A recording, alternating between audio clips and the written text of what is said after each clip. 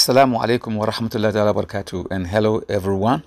Once again, we are back again, on the tirade of the atheists on the question of entropy, which they seem to be thinking that it is something that proves that God does not exist, when in fact the actual hypothesis is that entropy, or the entropy law, stated that the disorder in the universe is constantly, increasing in a single direction. Now, this law causes the debate of whether the universe has a beginning and an end. This is a debate that has been raging between the atheists and the believers throughout the ages.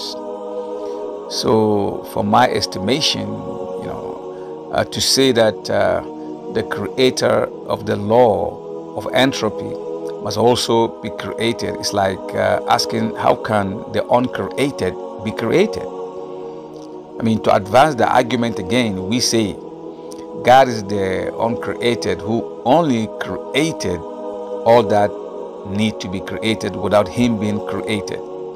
Since this law does not apply to him.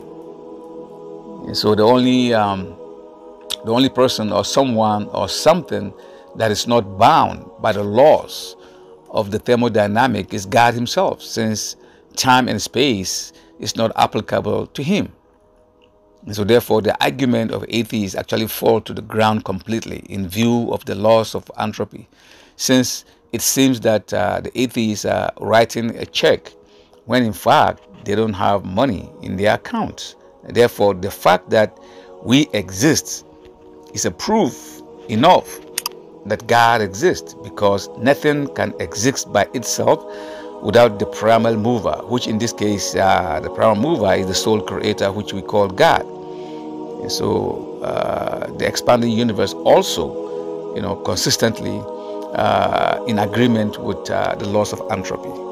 So I don't see the argument of the atheists to be something that holds water. It actually evaporate on the face of actually looking at the second thermodynamic of the laws of entropy.